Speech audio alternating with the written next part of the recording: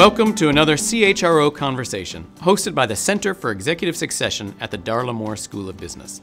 I'm your host, Anthony Nyberg, and today we are speaking with Christine Pambianchi, Senior Vice President of Human Resources at Fortune 500 company Corning. In this role, Christine is responsible for advising the leadership team and overseeing all HR programs and policies for the 45,000 employees in this $10 billion company that has offices located around the world. Christy, thank you very much for joining us here today. It's a great treat, and we love learning from you and hearing about what's going on at Corning.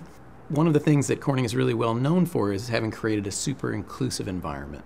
Can you share with us a little bit about how you've gone about doing that and what that means for you? Thanks, and it's great to be here.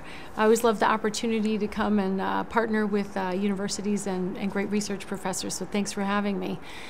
Corning, actually, this year is celebrating our 50th year of diversity and inclusion programming. So as we began to look back at the history of what we had done back then and what we're doing now, it's been an exciting journey. We're planning a big milestone event this fall to celebrate it. The essence of what we do is research, and so we invent materials, and then we invent manufacturing assets to make the materials we've invented. And so to do our work well, we need to be able to have lots of people be able to collaborate, debate with each other, not get groupthink, and be able to continue to innovate and not get the innovator's dilemma. So for us, inclusion and being able to get the best talent that's out there to come work for us and be able to bring their whole self to work, bring all their ideas into the work team is really important. And so we have a really strong business case for why we need to be able to do it. And then over the years, we've attacked different areas. You know, first we started, I would say our earliest efforts in the 80s and such were really focused on bringing racial diversity into the workplace and tapping into all the markets that were untapped here in the United States. I think in the 90s began to get progressive around issues about helping bring women into the workplace, have them be successful, taking on things like daycare and leave policies and such.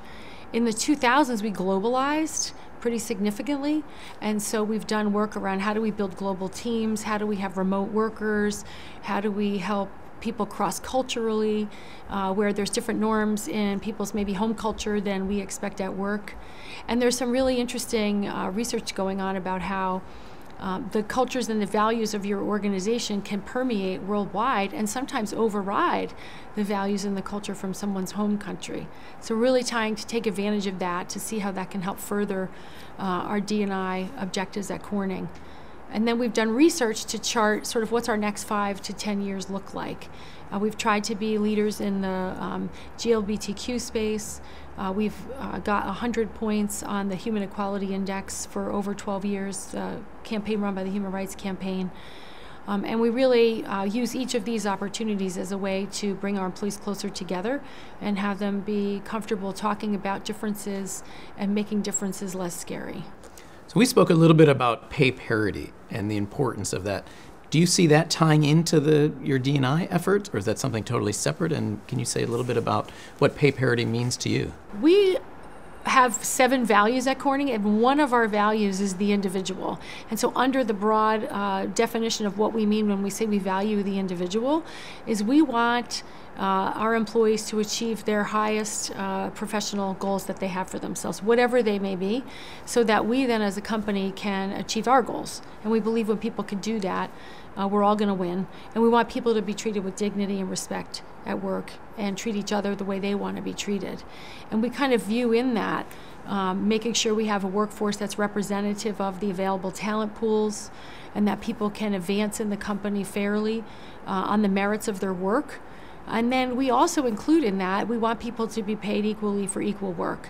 And we've set about over the last 4 or 5 years to improve the way we measure that and confirm that we have achieved 100% pay equity for people in like roles.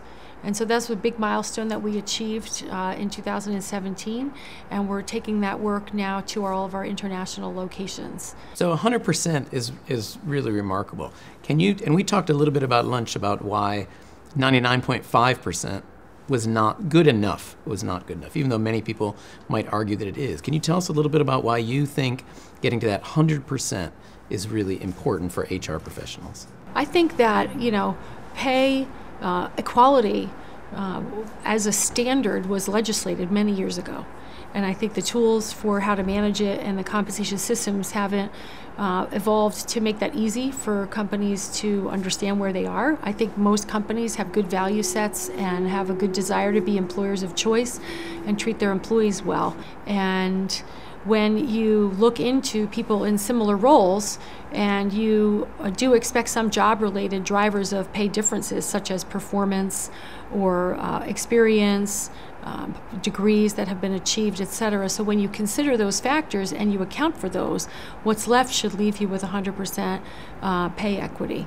And so we felt we would not be satisfied till we got to that level, because we were already considering same job and then those key differentiators. And then we wanted to also be able to respond to our employees who had asked us about this question, that we took it seriously. We have a repeatable process. We run it 3 to 4 times a year, and that we could confirm to them that we're paying everybody fairly. You've mentioned a couple of times some of the interesting challenges about having such a global firm, and Corning has grown a great deal internationally. Can you share a little bit with us about what those challenges are when you expand so quickly internationally? So we had a pretty strong presence in the United States and in Europe throughout the history of the company.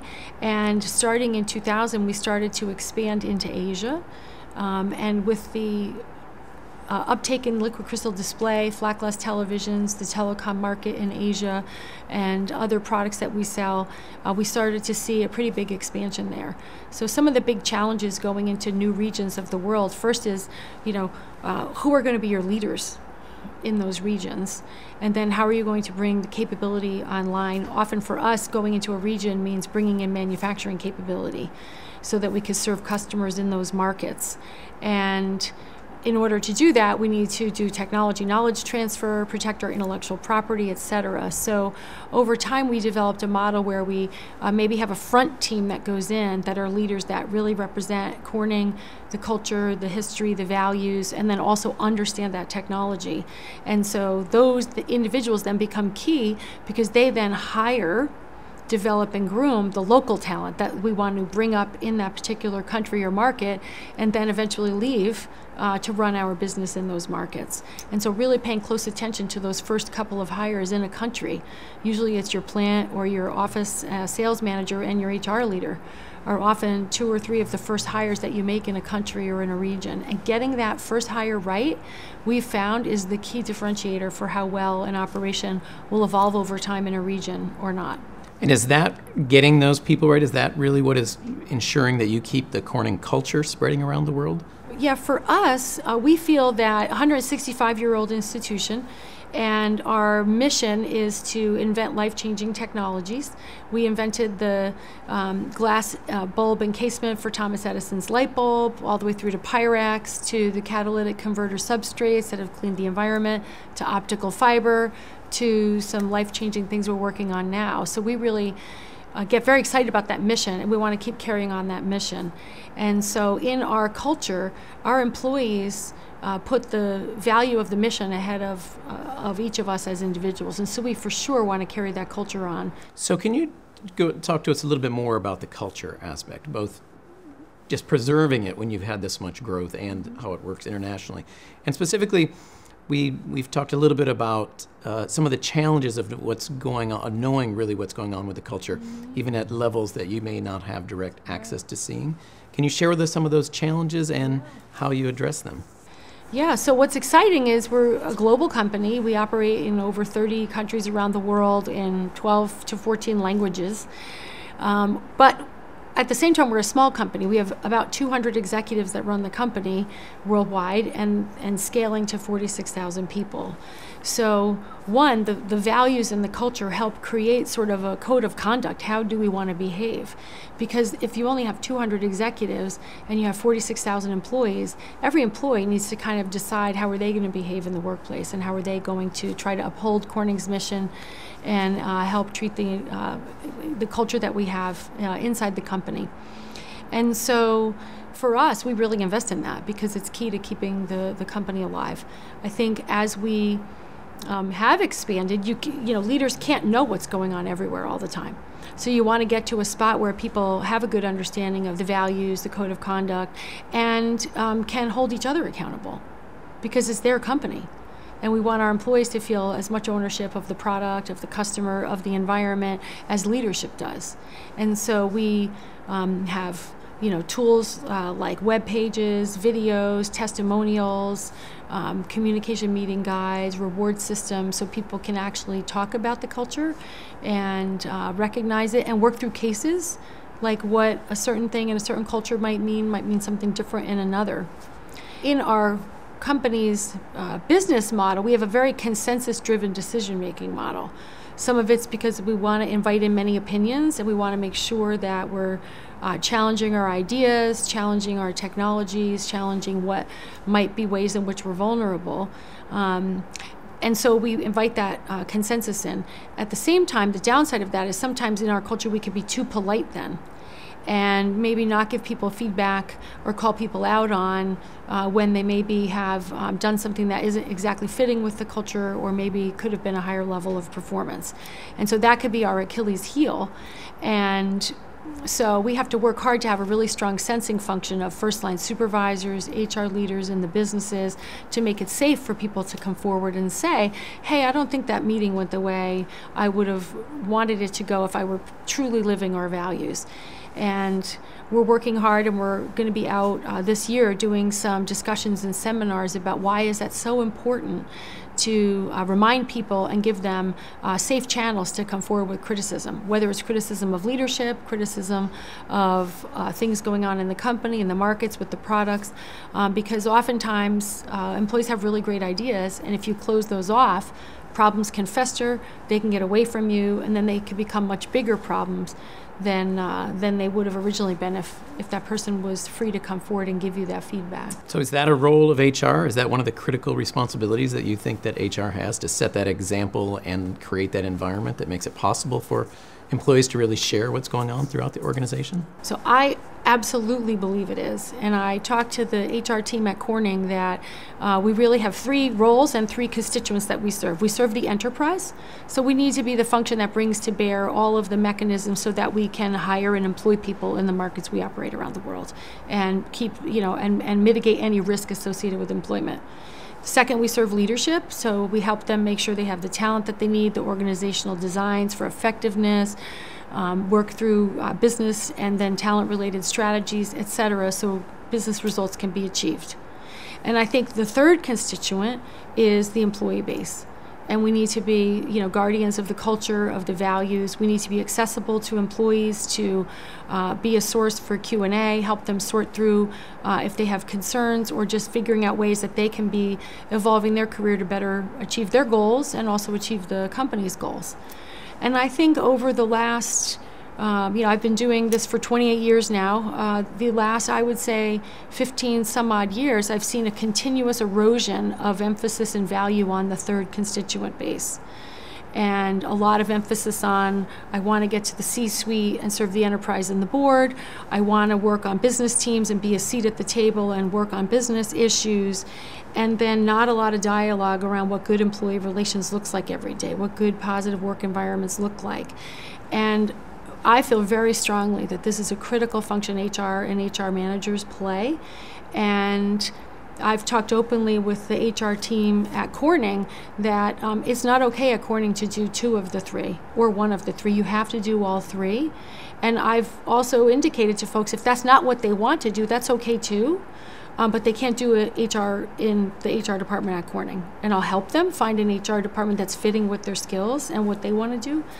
And I think that there's a big call to action right now for HR functions. And I think in a lot of ways, and I'm sure in some places in Corning, we've failed employees and we've lost their trust, or our firms, brands, and reputations have been damaged because we lost the handle on some things that have hurt a company publicly. And I think HR needs to really do some introspection on how do we value that and how do we bring back that expertise. So that's really interesting, the emphasis on all 3 stakeholders that way. And certainly over the last decade or so, companies, it seems that people have kind of forgotten about the employees. We have focused much more on external constituents. Do you see a competitive advantage and a real means for competing better in the marketplace by taking care of that third constituency, which in this case are employees? I do, and I feel, we have, worldwide, we have over 70 manufacturing facilities. We've always held that we would have an HR presence at every manufacturing plant. We would never go lights out and have a phone it in, call it in, chat bot it in for your HR support at the plant level. So we've always had on-the-ground HR support at the plants, typically in the form of an HR plant level manager. And my expectations of those folks are that they know the employees, that they're good stewards on the plant staff, and they're good sensing mechanisms for where do we have good employee relations and what do we need to do to be continuing to improve it. And similarly, we have it in the other functional areas, commercial, research, et cetera. And I think for companies that have continued to have that investment, for employees, they now know, okay, there's one place I could go for at least pointing me in the right direction. And typically there's about one HR employee for about 150 employees. So the scale of what an individual HR manager can do in that construct that I have is still limited, but it's greater than if there was no presence. And a plant manager or shift supervisors have someone they can go to also just sort of bounce ideas off of this happened to me with one of my employees on my shift or on my work team or this engineer. Here's how I'm thinking about handling it. What do you think? And in the moment, if you're not there or you've gone lights out, you probably only get 10% of those calls. And then the other 90 are going with, sort of managers doing their best, but you lose something. And one of the things I've heard you talk about in regards to really having HR be its best is having that trust with employees and leadership and all the way around. And regarding trust, one of the things I've heard you say that I find really interesting is the need to be willing to admit mistakes or where there are challenges or where you're not yet perfect. Can you share a little bit about that philosophy? Yeah. I think trust is so important, and it's so hard to earn, and it's so easy to lose. So when I was early in my career working in plants, I would often try to at least once a month go out on a shift, so I really understood what the work was. And that would give me some credibility with the workers in the plant, but also with management, because then they would know I took the time to care about what that work was. So these are little ways to build trust. Another way to build trust is admit your mistakes. And I think most of us are overachievers, and we're raised, wanting to do good, wanting to please, wanting to achieve the tasks ahead of us. And so it's a little bit scary to stand up and say, you know what, I screwed that up. That wasn't my best. But I'm going to do a root cause, and I'm going to make sure it doesn't happen again. Or at least I know what are going to be the triggers, and maybe I'm going to put some guardrails on so I have some guidance and warning systems before it happens again. And, it probably took me till about the, 7th to 10th year of my experience curve to feel confident enough to say, you know what, I kind of screwed that up. I'm not going to fix it. And I'm going to need your help to fix it. And what do you say to people that often say they are afraid from the corporate perspective to admit places where they're not really strong because of fear of lawsuits or just the fear of what the lawyers might say? One of the things I've admired during my 18 years at Corning is how open and transparent we are with the workforce. So we openly talk about what's our mission, and then each year we lay out for the whole workforce, here's our whole plan for the year, and we try to make it such that every employee can see where does their work tie into the overall plan. And then because of the nature of innovation, and the fact that the businesses that we're in, we typically invent a material that becomes an industry. We typically have one or two competitors, and then eventually that industry may subside or be replaced by something else, and so the longer we can run the businesses, the better. But we have to constantly be reinventing ourselves. And so that puts you in this mode of, I have to be willing to be self-critical or I'll probably be extinct. And so that makes it safe from our business survival model. So then we sort of then begin to apply that to our own selves. And one of the things I continue to hope, and I think this has been an age-long issue inside of OB and OD offerings, is sort of the idea of development plans. And I'd like to get to a place where people were proud of and talked about, here's the 2 new things I'm going to learn this year. because you're never good at everything. And I graduated with my undergraduate degree in 21. You know, I'm 49, I'll be 50 this year. I guarantee I didn't learn everything I needed to know by 21. And it should be safe to say, you know what, this is this new thing I'm gonna work on. And I'm getting people excited about and taking on, and instead of being ashamed of things they're not good at. And so I also get excited about, you know, I may not live to be 100, my kids probably will.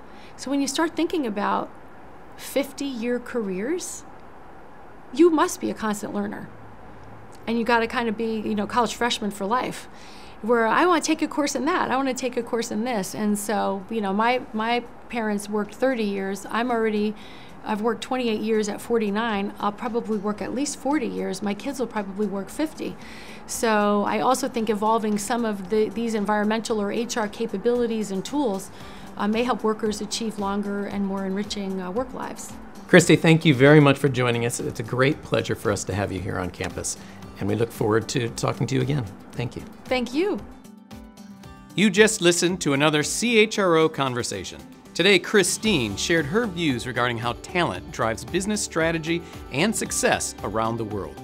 On behalf of all of us who are associated with the Master of Human Resources program and the Center for Executive Succession here at the University of South Carolina, thank you for joining us.